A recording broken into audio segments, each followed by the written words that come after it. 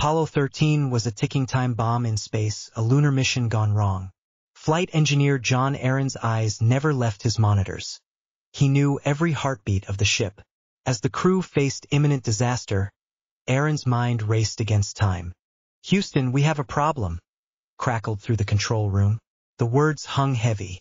Oxygen tanks had exploded, crippling the spacecraft. Engineers scrambled. Silence reigned, broken only by the frantic scribbling of calculations and command numbers. Each passing moment tightened the noose. Aaron's instincts beeped like a silent alarm. He recalled a simulation from months prior, an unexpected shutdown. Fingers grazed control switches, muscles tense, guided by the memory that could save lives. With the crew's oxygen levels dropping, Aaron's voice was calm, instructions deliberate. His solution was radical, a power-saving sequence never attempted. "Shut it all down," he urged, his plan a lifeline through the void.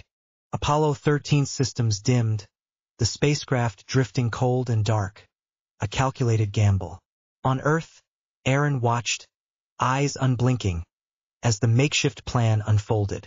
Time grown slow, hearts synchronized with distant beeping signals. When the hatch opened upon re-entry, cheers erupted. But for John Aaron, there was never calm, never sleep. His mind still lingered in the engineered void that he conquered. What drives this unwavering vigilance?